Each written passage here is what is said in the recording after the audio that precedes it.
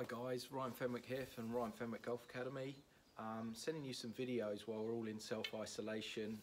One of the real simple things we can do is to help your rotation. A common mistake we see in golf is a lot of swaying, a lot of lateral head movement going on, a lack of power. So how can we aid that whilst we're all in self-isolation? Very simply, grab a broomstick, grab a golf club like this. You're going to place it across your chest, crisscross your hands, keeping your head as still as you can.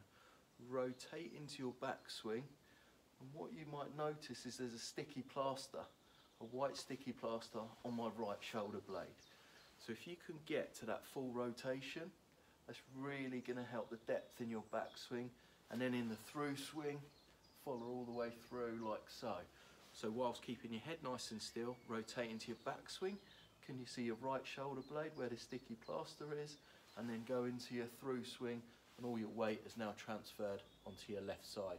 For all you right-handed golfers, give that a go. For left-handed golfers, switch it around the other way. Good luck.